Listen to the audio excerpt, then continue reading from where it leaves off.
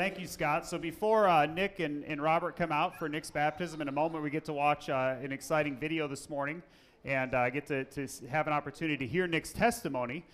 So what I want to do this morning, because we always want to make sure we're very clear when somebody's getting baptized here, we call baptism believer's baptism because it's what the Bible teaches. And so baptism is when somebody has placed their faith in Jesus Christ as Savior and Lord. They're going to publicly profess that faith through baptism. And so Nick this morning, Nickk Algiere, he's not getting saved, as you would say, as some would say, as he goes into the baptistry waters. He's already trusted and put his faith in Jesus. He's been saved from his sins because the blood of Jesus alone saves us from our sins. So what Nick is doing this morning is he is professing that faith in Christ publicly through baptism. And really what he's doing is he's identifying himself first and foremost with Christ, but also with the church. And that's why we don't do baptism on our own out, at somewhere else without the church. I don't baptize people by myself. It's a part of the church because he's identifying with the church. And so baptism is a beautiful picture of the gospel. You see, Jesus, when he died on the cross for our sins and he was buried, and then on the third day he rose from the dead. And so baptism is a picture of that. You see, we die to our sins and our old way of life is buried, and then we have a new life in Christ. And so that's why baptism is a picture of that awesome thing that happens when we put our faith in Jesus. And really, the water that Nick is going to be baptized in this morning, there's nothing magical about the water. The water itself does not wash away sins. The blood of Jesus washes away our sins. But the baptism is a picture of that. It's a symbol of those sins being washed away when we put our faith in Jesus. And so before we get to celebrate Nick's baptism, I want to encourage you to check out this short video testimony from Nick, and then Nick and his dad, Robert, will come in, and Robert will have the privilege of getting to baptize Nick this morning.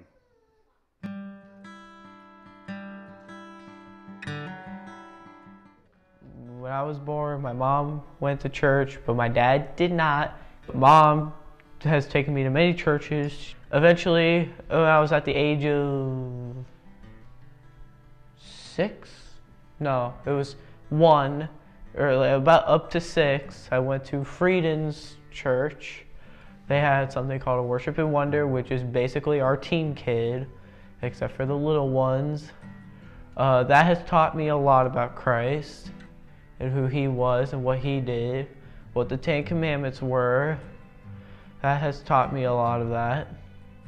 My mom has taught me a lot of who Christ was as well.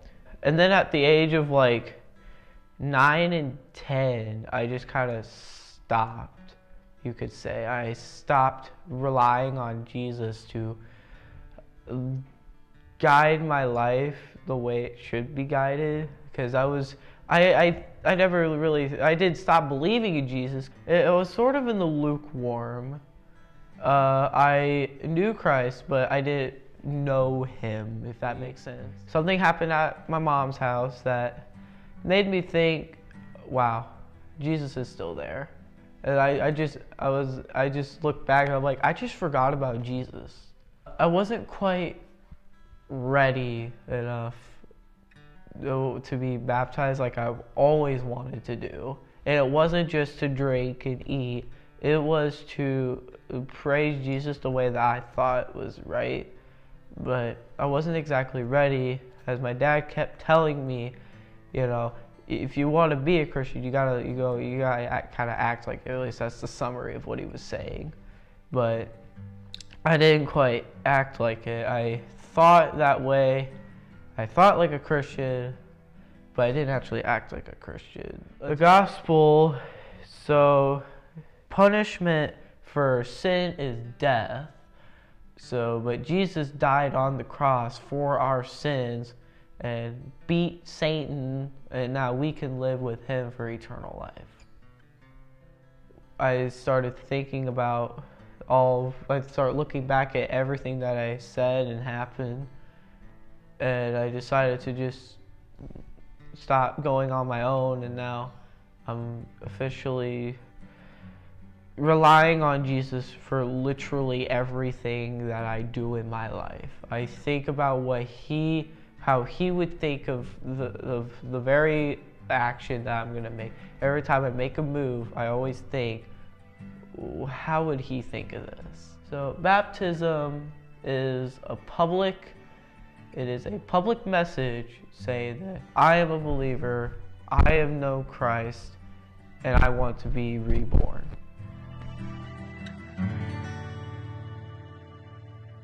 Amen. So Nick and Robert are going to go ahead and come in now, and this is a great celebration because I love what Nick said in that video, that I'm literally relying on Jesus for everything. That's what it is to be a Christian. We know that we can do nothing good apart from Jesus, and so what a great testimony, Nick. So Nick, have you trusted in Jesus Christ as your Savior and Lord? Yes. And have you repented of your sins and you've decided to follow Jesus and love Jesus with all your heart, soul, mind, and strength for the rest of your life? Yes. And do you believe that Jesus is the only way to be forgiven of our sins and to have eternal life? Yes. Well, Nick, because of your profession of faith in Jesus Christ as your Savior and Lord, because he died on the cross for your sins and rose again for your salvation, your dad now has the awesome privilege of baptizing you in the name of the Father, the Son, and the Holy Spirit.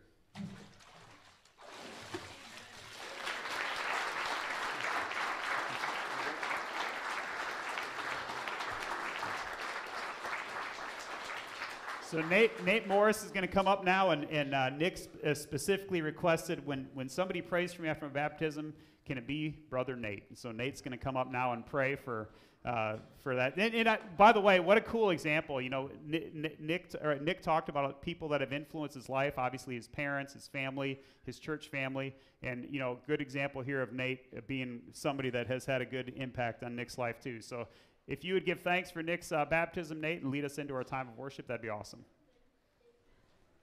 Sarah Moore, don't cry, because I'm trying to hold it back myself. But, all right, let's go to Lord in prayer. Father God, we are just so thankful that we can come here today to worship you. Father, just what a privilege it is that Nick asked me to pray for him this morning. Father, I've seen such growth in him just from being, from seeing him in games to now. He's an inspiration to me.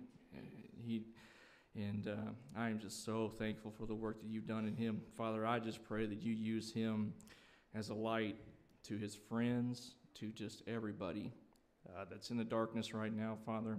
And we are just so very thankful for him. We love him so much. It's an honor to call him a brother in Christ now. But Father, we also just want to pray for our service today. Just pray that it would glorify you, Father. And I just pray that we can take what Pastor Nick teaches us today and apply it to our lives. And we are so thankful for all the blessings that you give us each and every day. And we ask these things through your Son, Jesus Christ's name. Amen.